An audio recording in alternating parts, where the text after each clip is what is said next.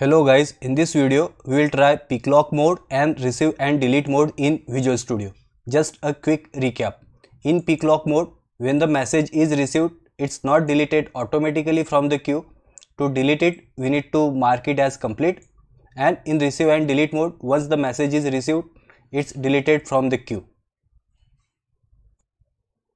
So let's check in the portal if we have any message in the queue. So we are in the queue, our first queue. And if I say peek from start, and if I open this message, so we have this message in this queue.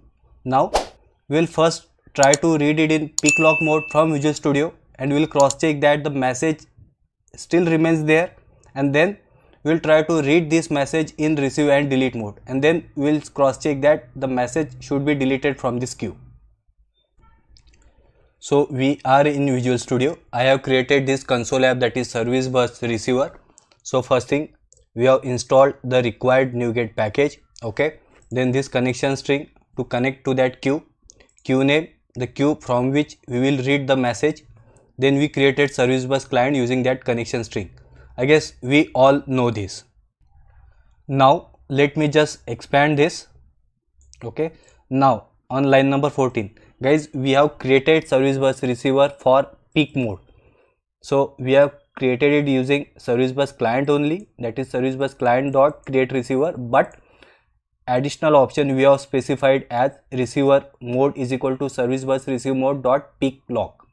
Okay, and even if you don't specify receive mode, by default it's PeekLock mode only. Okay, and now on line number 17 we will read the message in PeekLock mode. Okay.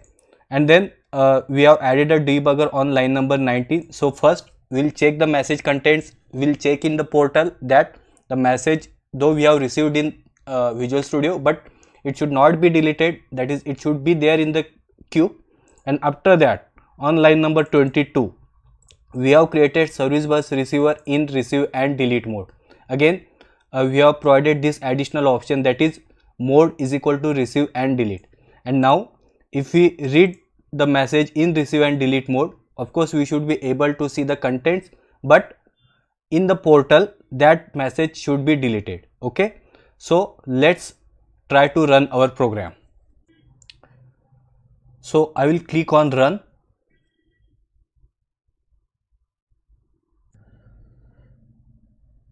See, our program is running and the debugger has been hit. Now first, if I check the contents which are received in peak mode, if I see this, see we have correctly received the message, that is body, it shows that message. And if I go to portal, okay, and here if I say refresh, see it still says Q1, that means one message is there. And if I say peek from start,